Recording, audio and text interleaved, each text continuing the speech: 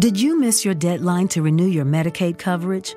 You can still send your completed annual review form to Healthy Connections Medicaid. You may be assigned to another health plan, but you can ask to come back to First Choice within 60 days of renewed Medicaid eligibility. It's your family. It's your choice. First Choice is the right choice. Renew and choose us. Visit selecthealthofsc.com/renew to learn more.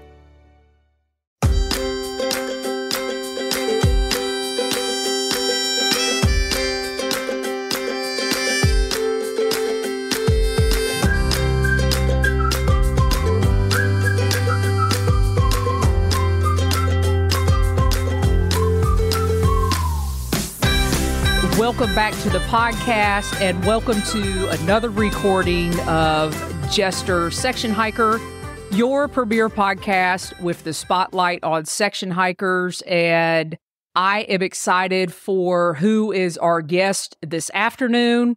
She has recently written an article that has defined section hiking in a way that I have been trying to define here on the podcast for about the last 4 years, and I'm excited to have Liz Thomas on the show, also known as Snorkel. And this interview is going to be an excellent way to round out year 4 of the podcast before we head into the holiday season. And Liz is here, and we've already been chatting it up. I want to give Liz a proper introduction before I bring her on. And if you guys know Liz Thomas, she is an amazing hiker. I have been following her since 2011, or maybe fangirling Liz since 2011. She set a self-supported record on the Appalachian Trail. And 2011 seemed to be the year of women on the AT. But I am actually going to read you a proper introduction from Liz's website. It says that Liz Thomas is a professional hiker, adventure, conservationist, and outdoor rider who broke the women's self-supported speed record on the Appalachian Trail. She is considered among the most experienced hikers in the U.S. She's known for backpacking light, fast, and solo. Liz has hiked more than 20,000 miles on 25-plus long-distance trails, including completing the Triple Crown of hiking. And you guys know that's the Appalachian Trail, PCT, and the Continental Divide. And she's first known to have traverses on, I'm going to mess this up, on the Chinook Trail, in the Columbia River Gorge and the Wasatch Range in Utah. And that just scratches the surface. Liz also is an author. She is a writer. She is a co-founder of her own company. And you all have heard enough from me. I think we need to go ahead and bring Liz on. So please welcome to the podcast, Liz Thomas, also known as Snorkel when she's out there hiking. Hey, Liz, what's happening? Thank you so much for having me on the podcast. Not a problem. Hopefully I did that introduction proper. You have so much. Another thing I wanted to say as I continued reading this, you also have a master's in environmental science from the Yale School of Forestry and Environmental Studies. I mean, that is amazing. Thank you. And, the fun thing about that, too, was that I was looking at long-distance trails and conservation along the trails and what it takes to protect them. So it was all related to hiking still. You have so many accolades and you have so many miles on trail, but I want to go back and start when I actually started following you. And I'm not quite sure how. Maybe Facebook, maybe an article in a magazine. And 2011 seemed to be a year for women on the Appalachian Trail. You set the self-supported record. So since the Appalachian Trail is my roots as a section hiker, let's go back to 2011 and share with us a little bit about that trek. And did you intend to set a self-supported record? Yeah, I went out with sort of a goal of giving my all. I don't know if the FKT website existed, the sort of record keeping around how fast people had hiked the AT was a little bit more of like word of mouth. So I based it on what I thought the number was. On the fastest known time website, it's 80 days, 13 hours, 11 minutes. Pretty darn good. How would you compare your adventure on the AT? 80 days doesn't seem unheard of now, but how would you compare your adventure back then? Yeah, I mean, it was lonely. And that seems ironic, you saying it was lonely, because now it seems it's the Appalachian Highway, right? Yeah, it does seem kind of ironic thinking about it, but being ahead of the pack, getting to Katahdin that early on, don't even remember what my number was when I got it, but it was like, I didn't see people. There were days when I saw 1 or 2 people and that was it. So what was your strategy? Did you set off like, hey, I've only got a certain number of days, or did you just get into the rhythm of your hike? It was a kind of a rhythm of my hike. As the days got longer, I was putting in more hours. And as I got stronger, I was putting more hours per day. So that helped a lot. But I don't know, it's fun. And I had hiked the AT before. So being able to look forward to the next day and be like, remember, there's going to be a waterfall coming up, or what does it look like around that bend? I was just so excited to be back out there. Oh, I didn't realize you had hiked it before. So when was your first trek? My first was 2008. Okay, so you certainly didn't see a lot of women out there in 2008. Oh, no, not at all. No, like maybe 1 in 10 back then. So why do the AT again? Why go again in 2011? There were a couple reasons. Trying to see how fast I could do it was one of them. But I had hiked the Continental Divide Trail in 2010, and that trail was so hard at the time. No GPS. The trail wasn't finished. The trail wasn't signed. And I just kind of, while I was hiking the CDT, I thought of the AT as sort of this fantasy land where I didn't have to worry about running out of water. What you're saying is what I'm thinking. Even in my future endeavors, I'm like, the AT, it just seems like home. I know where the blazes are. I know how to find my way, and I could just hike. Yeah, just kind of hike, put one foot in front of the other, get my mind in the groove. And a lot of the worries that I feel like are common on other trails, it's like you go out there and you're just in nature and doing it. So did that fuel your passion for doing more through hikes, for getting involved more in your writing career in the outdoor industry? I know that you've written for Backpacker. We're getting ready to talk about an article that you wrote which is a fantastic article that you wrote recently for Far Out. So what fueled that passion as far as your everyday 9-to-5 business life?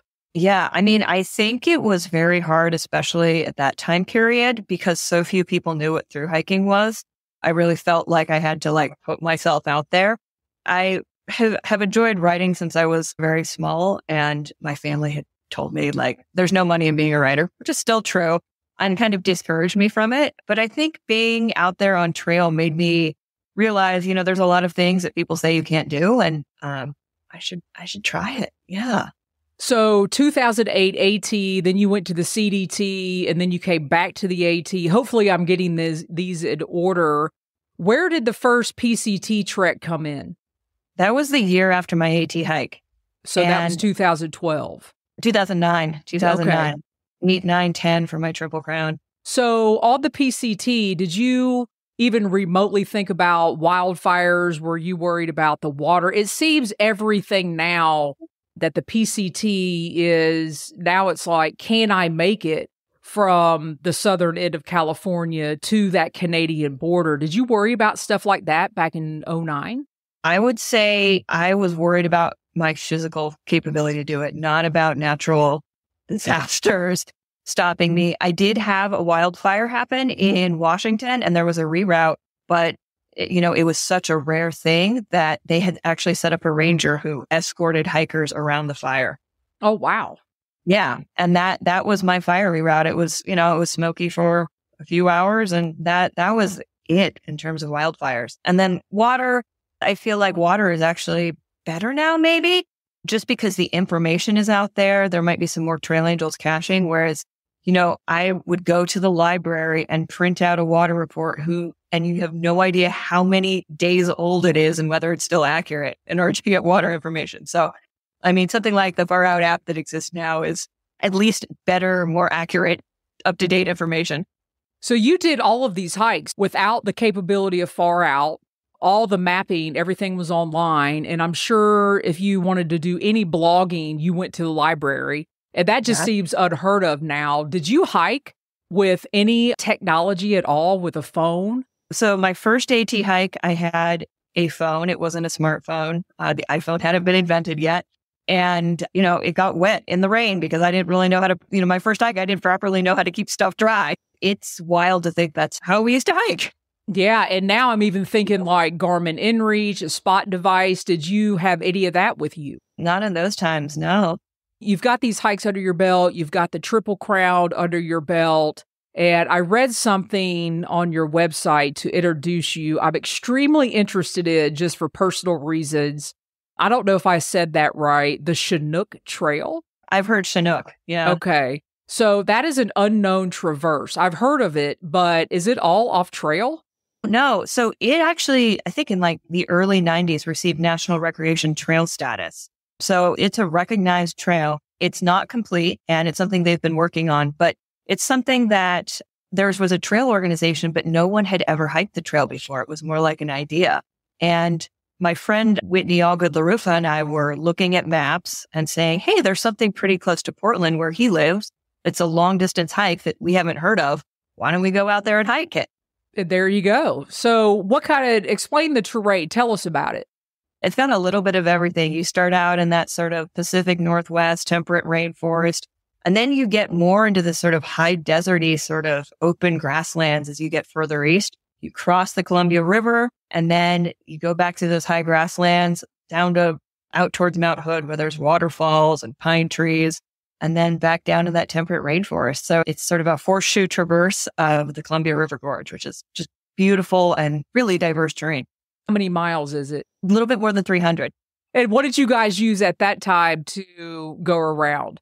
We had paper maps that we had doodles on, and we did have some software that we looked at online. I think it was like the Nat Geo software, because we needed to figure out where these connector trails were, because there's no line on the map that says Chinook Trail. It didn't really exist at the time. And, maps online sometimes lie. So we would get to some junctions that there's no junction there. There's no signs. The trees have completely taken over the trail. So, that was kind of the fun thing about being the first to do a route, because you don't actually know if it's going to be there on the ground. So of these 25 plus treks, through hikes, whatever you want to call them, that you've done, is there one that stands out as the most unique?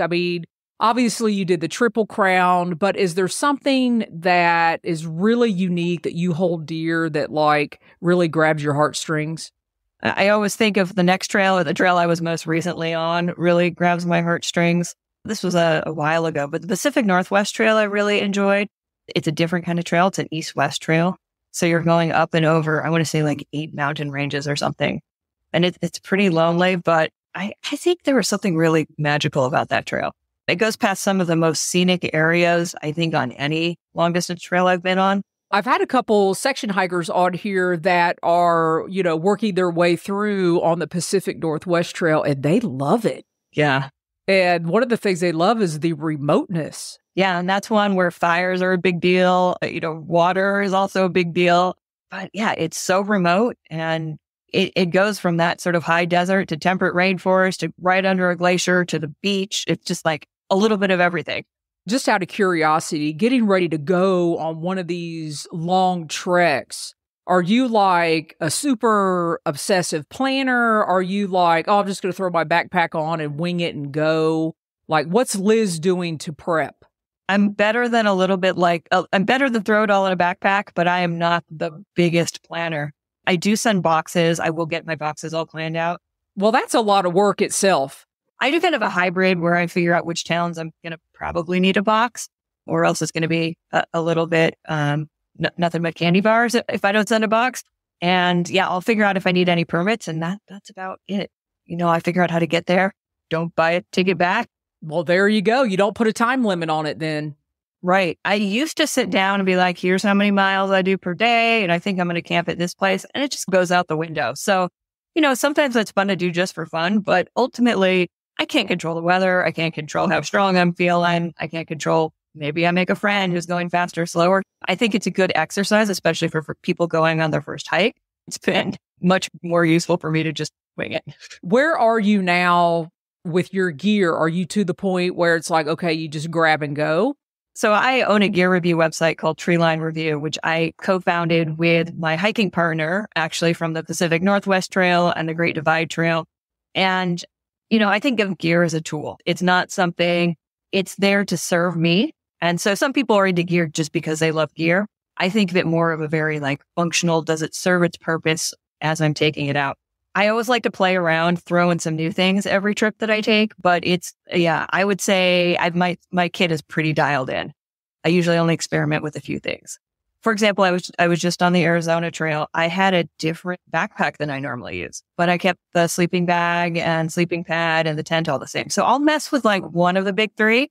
There's comfort in having that sort of consistency, knowing things are going to work, knowing their quirks. So I'll mess with one. If you had one thing, like for me, when I go out on a hike, my number one thing is always my shoes and taking care of my feet. Do you have that number one thing that you have to take care of, that you have to pay special caution to? I'm with you. I think feet is really, really important. I might try the cushier version of the same shoes I have, or the taller version of the socks, or the shorter version of the socks, but that's as much experimenting as I'm getting. Yeah. So once you dial in, so what are you wearing? Yeah, I'm pretty classic West Coast. I wear ultra Lone Peaks and darn tough quarter hikers. Yeah. And, I was actually thinking about this, and I've been hiking for so long. When I started using darn tough on the AT, you could get darn tough on the West Coast, really. It was a lot of work. And I was one of the early ambassadors. So what backpack do you have? I've been switching off on backpacks pretty much since I started Treeline Review. But for the longest time, I was all about the Gossamer Gear Kumo. I love that pack. On the Arizona Trail, I took the Z-Pack Snorkel. That was a great pack as well. Very good for that trek. I like to experiment there as well. You have completed the Arizona National Scenic Trail, so congratulations on that. How was that trek? When did you start and when did you finish? I started at the beginning of October and I finished at the beginning of November. And you were flying. Yeah. I mean, it's such a fun trail. I really loved being out there. And I think that's one thing maybe I do a little bit different than other people who are going fast. Is I'm doing it because I love doing it, because it's really fun. And even if I'm getting up in the dark and hiking, I'm doing it because I think it's pretty cool to watch the morning get brighter and brighter. I think it's pretty cool to hike when the moon is full. It's a beautiful trail. It's a great trail. And you went south, right? I did. Yeah. So did you sit back and say, hey, I'm looking for a particular weather window? Because I know on that one with the Grand Canyon and heading south into the desert, did you purposely go at the beginning of October? I did, yeah, which I think is kind of a sweet spot. I mean, frozen water bottles. 2 days before I started, it snowed on the north rim of the Grand Canyon. So you really you're at 9,000 feet when you're essentially day 2 or 3. But then you get down to the desert and, it was 103 degrees for me. Admittedly, it was a heat wave in the section closest to Phoenix, but, you kind of get a little bit of everything. I've heard that trail will shock you. You would think I think desert terrain and I think, oh, nice, smooth trail, but that's not the case. No, it's really rocky. And that's why I wore the Ultra Olympus on that trail. I'd been warned by friends hey, it's not all sand. There are some big rocks and they don't go away. So congratulations on that. I do want to get to this far out article. And I think I was scrolling through Instagram and I saw the article pop up. And the title of this article, it says, I've thru-hiked and section hiked the PCT, which is better? And so I was like, oh, well, that's interesting. Oh, that's Liz. Let me see what she has to say. And I love this first sentence, and I want to read this. It says, I've completed the PCT twice, once as a 4-month thru-hike from Mexico to Canada, and once as a nearly 10-year section hike. People ask me which is better. So instead of me reading further, I'm going to ask you which is better. There's nothing quite like the sort of community that you make, especially on your first thru-hike. But I actually had more fun on my section. Yes. Yes. All section hikers are now rejoicing. You actually went on to say that you said, while I always treasure the exhilaration of finishing my first end-to-end hike and the friendships formed over many months, ultimately I found the section hike more satisfying. I think, if you know yourself, and especially this is probably true for people who are, maybe not in their early 20s, using a thru-hike as a way to figure themselves out, which I've also done. I kind of had an idea of what I wanted my time on trail to be like. And, especially as I get older, it's like, I don't want to think about work. I don't want to think about all my stressors. I want to go out and be in nature and not have to worry about competing with others for tent sites, just have this really peaceful experience. And so I think for that, just going out wherever the trail you might have left the trail and starting back up, it feels like returning to an old friend. So did you have any rhyme or reason? When I section hiked the AT, I was kind of all over the place. And it sounds like you may have done the same thing, or were you very rigid? I think section hikers can hike however they want to hike. I was not rigid. And part of that was because I was saying, oh, I'm going to be up in Portland for this other thing. Why don't I just hike north and, do that section? Or, oh, I'm going to be in the Tahoe area. I can hike south and finish that section. So it was really about trying to take where my life was sending me anyway and trying to incorporate the trail into my life. In this article, I so resonated when you said that the trail was a constant that you could rely on. And for myself, it took me 12 years to section hike the AT. It was a constant thing that was on my brain when I was going to get back to the trail. Admittedly, it's been very hard for me. You do something for so long and that constant is gone and there's this void. And it's like, what do I do now? Well, I start again. So I started filling in gaps on another section hike of the AT. But I love that you said that. Expand on that. Yeah. I mean, there wasn't a day where I wasn't thinking, how do I get back to the PCT and connect these 100 miles that I need to do, or connect these 50 miles that I need to do over here? It was always there, kind of, like it was like a watch that I was always wearing or something. I wouldn't say it was a thorn in my side. It was something that I looked forward to. And, sometimes it was a spot of peace too. If I was stressed about something or bored on a plane or whatever, I'd be like, oh, how am I going to do that? And start mapping. You know what? I said, it's a fun exercise to figure out where I'm going to camp every night. Sometimes I did that for those sections that I knew I had coming up, just to, have something to really, really look forward to. Did you know it was going to be 10 years? No. So what in your mind you thought, oh, I'll section hike this and be done in a couple years? Walk us through that.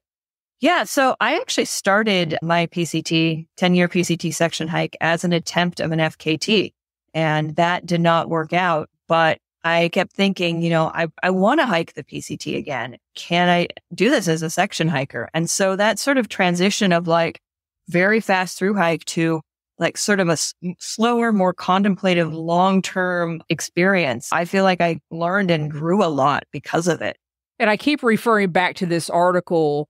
You have a statement here. You said there's a puzzle that you're putting together, and on the PCT, Canada fever, on the AT, it would be Katahdin fever. Canada fever is a real thing for thru hikers. You said as a section hiker, it's chronic. And I am like, yes, it never goes away. Yeah. And, the thing about Canada fever or Katahdin fever is I certainly meet hikers in Maine or hikers in Washington who are just like, I just want to be done with this and touch that border and go home and be able to eat all I want. And when I'm on a section hike, that's not what I'm thinking. I'm thinking, it's great out here. I want to stay here forever. It's a very different way to experience the trail, especially towards the end of a trail. I'm still going to keep referring back to this article because it is so good. It is so good. The title of this next little piece of the article says Judgment in the Hiking Community. The name of this podcast is part of some of this judgment. So my trail name is Jester. And then if you add Jester section hiker together, it kind of sounds like just a section hiker. That goes in with some of the judgment from the hiking community. And one of the things you said, it was challenging of the section hiking, especially when you encountered thru hikers, there was judgment because they automatically assumed if they didn't know who you were, that, you were new to trails. Sometimes through hikers were condescending or other people that you met on the trail. Walk us through your thought process when you wrote that section.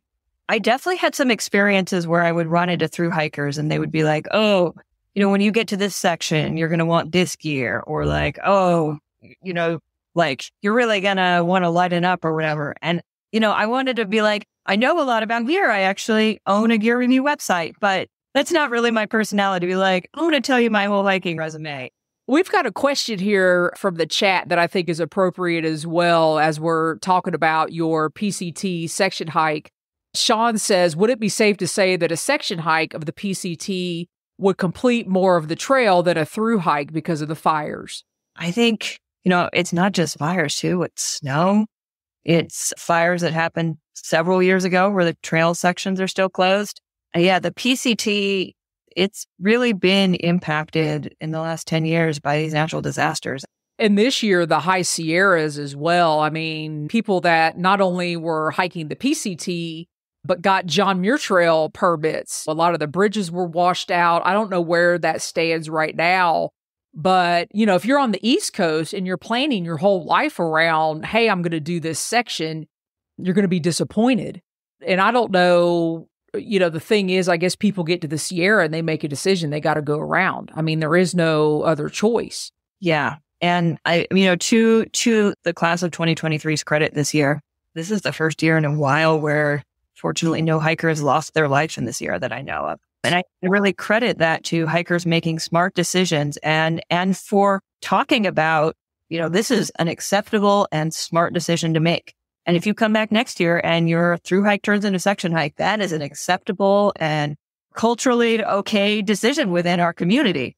I'd love for you to expand on that, because I think there's a culture out there that if you're a through hiker, you don't want to be a section hiker because you had to get off the trail. And you just made the statement, hey, no big deal. Pick yourself back up and, pick up where you left off. What do you think that is? I think, like Sean was saying, it's very hard these days to be able to have continuous footsteps on the PCT or the CDT. They're long trails.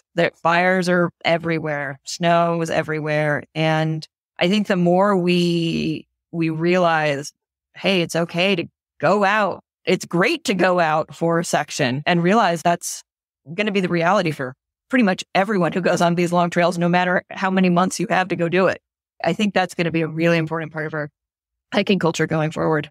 What overall, I just love this article so much. I'm going to continue to read it. And I'm going to continue to refer to it, as I go forward with the podcast, because so much of what you put on here is what a section hiker deals with when they go out of the trail, that, oh, you're just a section hiker. You're only out for a week or a couple 100 miles versus, a through hiker that something happens. They get injured. They can't make it. It's all okay, is the moral of the story that I get out of your article. What prompted you to write this article?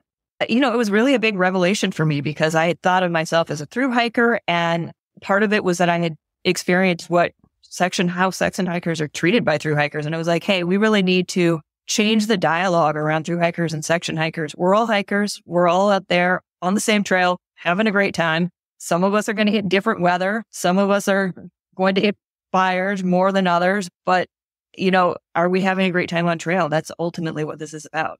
And you also said when you were out section hiking, you saw different parts of the trail in different seasons, and you could do that. Do you have a comparison maybe in your mind from when you were through hiking versus on your section hike? Oh, yeah. I think of Northern California as a prime example. I hated it as a through hiker. As a through hiker, it was 100 degrees. All I wanted, I thought a lot about quitting when I was on that section. It was miserable. And as a southbounder going in September, it is beautiful. Lakes everywhere, flowers, these weird bog pitcher plants. I could really appreciate how cool this area was. And I barely remember anything from my northbound other than I wanted to be over. This one section, the Hat Creek Rim, I had a friend who'd worked on trail crew there who was like, my favorite section of the PCT is the Hat Creek Rim. And I was like, are you kidding me? It's hot. There's no water. It's ugly. Going as a section hiker, I got snowed on. I could really appreciate the view from there. And, it's just a different experience. Well, Liz, you have revived us as section hikers that it is definitely A-OK. And I encourage everybody, that article is going to be in the description below. And so thanks for representing both sides of the story. So talk to us about Tree Line Review. Yeah, Tree Line Review, I started 5 years ago with my hiking partner, Naomi Huditz. We'd hiked the Great Divide Trail together. We'd hiked Badwater to Mount Whitney together, the Pacific Northwest Trail together. And, one of the things, I think, especially as a woman, that I felt like was missing from a lot of gear review sites was that the sort of people who were writing gear reviews didn't look like me, didn't have my experience. And I actually had an editor for a gear magazine tell me, I was like, what about women's gear? And he says, oh, I just write it and then put my wife's name on it. And I was like, what? And I was told women can't write gear reviews. Absolutely not. Women can write gear reviews. Right. So fast forward a few years later, I was hired by the New York Times Wirecutter to be on their outdoor gear review team. And I worked there for several years, had a lot of fun doing these very objective, very sort of science labby based gear reviews. They decided that the outdoors doesn't make money and cut our team. And a bunch of our team members said, hey, we had a really amazing thing going on here doing side by side, almost Consumer Report style gear reviews. Why don't we start up something that's the same idea? So that's what Tree Line Review is based on. You do a little bit of everything, right? Yeah, we started with hiking, backpacking, through hiking. And, over time, I met amazing people who do skiing, rafting, mountain biking, bike packing. Yeah, running. We've got a really big running section. So yeah, it's been fun for me to work with these other really excited people who kind of get what makes our gear reviews different and are totally willing to go along for the ride. And you also have a book that I want to talk about. I'm looking at it here on Amazon, and I'll make sure that is in the description below too. It's Long Trails, Mastering the Art of the Thru-hike. So it's really set up so that you can sit down over a bowl of cereal at breakfast and, read for 10 minutes. And it's meant to be, I really thought with my publisher to be like, I want pictures of real people on trail, not models. I want people who are dirty, filthy, haven't showered for a week, and are the happiest, just glowing with the experience of being on trail. And that's what it is. Give us a little taste of what is actually in the book. If I were to rename the book, that was kind of a working name that ended up going to publication. I would call it Dream to Reality. And it's really set up from the first time you hear that a long distance trail exists or that long distance hiking is something that a human can do, all the way to what does the nitty gritty look like day to day. We talk about, should I through hike? Should I section hike? When should I start? What trails even exist? How do I choose which trails to go on? All the way to, and this is something that I didn't see in a lot of backpacking or through hiking books, was how do I tell my family that I'm going to be gone for a while? How do I save up to go on this trip? How do I tell my boss? And, that seems like those are the questions I get asked the most when I go on these hikes. That seems common sense, but it's not. It's not. When I wrote that book, there were no books in print by outdoor publishers on how to through hike by a woman, by a person of color. And I was like, I really feel like maybe the questions that I get asked are different than what other people get asked, but these are really, really important things that you have to figure out before you figure out your gear, before you figure out what to do with bears or what you eat. It's, how do I even get on the trail in the first place? I love that you said that, especially about the family, because trying to explain to your family what you're doing, I'm going to be on a trail for, 4 to 6 months, or, hey, I'm going to start section hiking this trail and it's going to take me 12 years. And your family's like, wait a minute. What? Yeah. But what I have found is when your family understands, they want to go along with you. Yeah. Or they want to come meet you along the way, or they want to send your boxes. And, after I finished, I'd been hiking for maybe 10 years. And after I finished writing this book, I gave it to my family, and it really put together all the things they'd kind of been saying bits and pieces.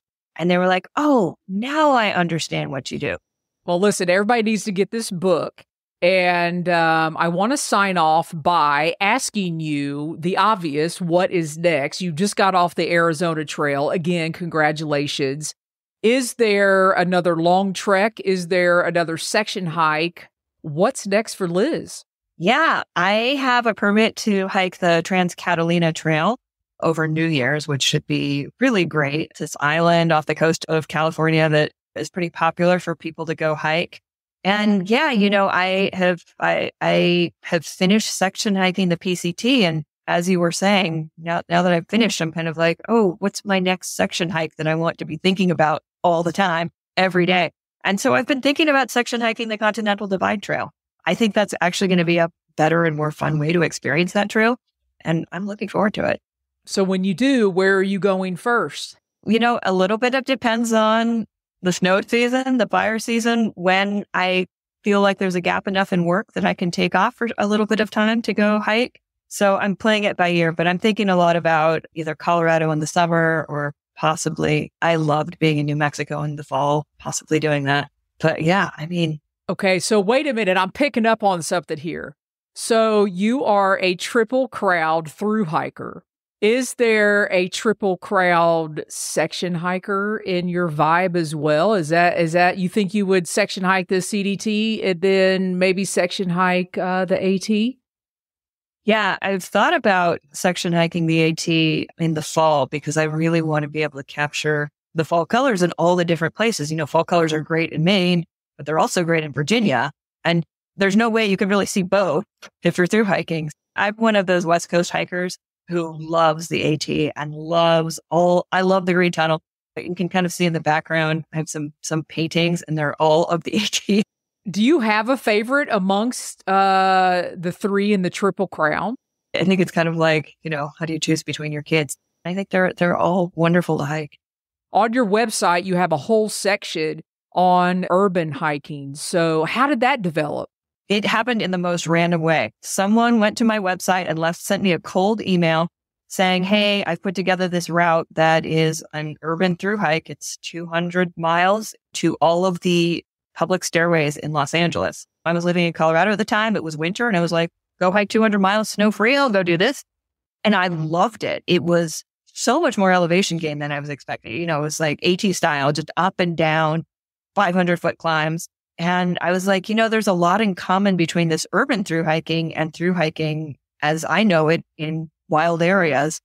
I still have this sort of physical activity, this purpose when I wake up in the morning, being like, when I wake up in the morning, I know I'm going to walk and I'm going to sleep in a different place every night. I slept in different people's houses along the way on that trip.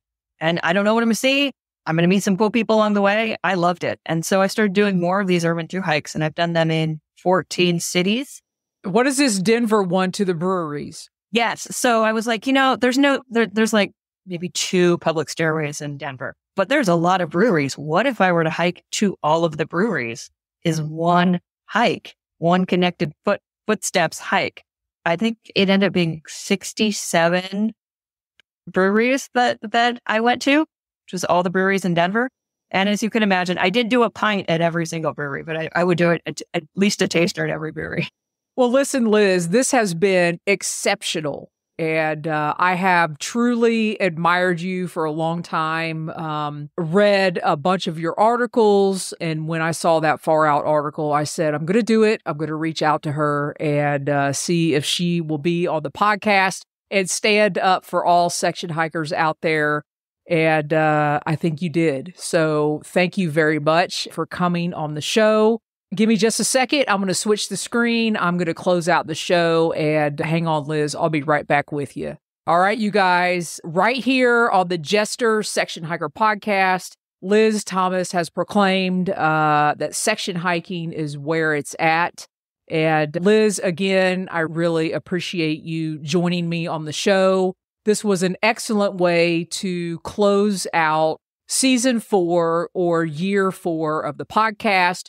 Right before the holidays. I wish you all happy holidays.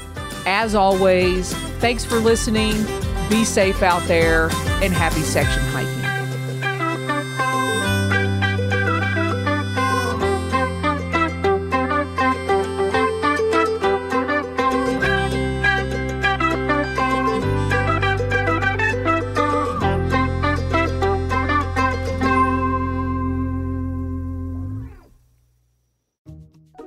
Wells Fargo presents one of the surest ways to grow your money. A Wells Fargo CD account, where you can earn a 5.00% annual percentage yield on an 11-month term with a minimum opening deposit of $5,000. Visit a Wells Fargo branch or wellsfargo.com/CD rates to open a CD account and start growing your savings with us. Wells Fargo Bank, N.A., member FDIC.